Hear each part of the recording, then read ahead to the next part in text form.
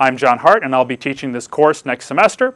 The course has 3 credits, and you can find out more information, including the syllabus and last year's lecture notes, on the website mechanosynthesis.com. And the course is a highly interdisciplinary course, drawing from knowledge in mechanical engineering, materials science, electrical engineering, chemical engineering, and other fields, and it has 5 primary objectives.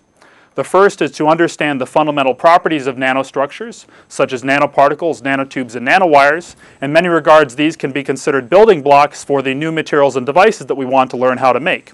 And in my hands, I have models of, this is a molecule of C60 made of exactly 60 carbon atoms, similar to the structure of a soccer ball, only this soccer ball is 1/50,000th the diameter of your hair, as well as here a carbon nanotube, also about 1 nanometer in diameter. And these materials, as we'll learn, have truly fantastic properties relating to the precise atomic structure, and their properties can change significantly based on the positions of their individual atoms. After we talk about the characteristics of structures like this, we'll talk about how nanostructures interact with one another and their surroundings, how they stick together due to intermolecular forces relating to how the individual atoms in one structure and the other interact, as well as with things like electric fields and fluid flows. Then we'll talk about how to make the nanostructures themselves by high temperature processes, by chemical methods, and then how to put them together so we can control their size and structure and placement.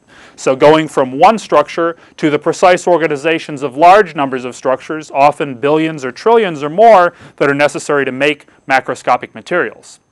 And with that assembly, we'll want to understand how the properties scale based on how you put them together. For example, what's the difference between a property of an individual nanotube, which might be a perfect atomic structure, and a yarn of nanotubes that we would make by spinning billions or trillions of nanotubes together. And that's what we need to understand to make functional macroscopic materials that we can see and use for these new applications.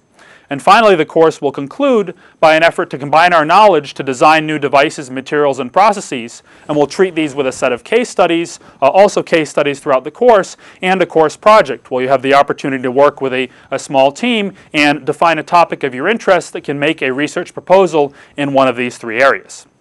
And the course outline much follows the objectives, starting out with a broad introduction, treating the properties of the structures, interactions, synthesis, assembly, and then the case studies and presentations. And the assignments consist of 5 comprehensive problem sets, 1 exam, and the project, which really is the capstone assignment of the course.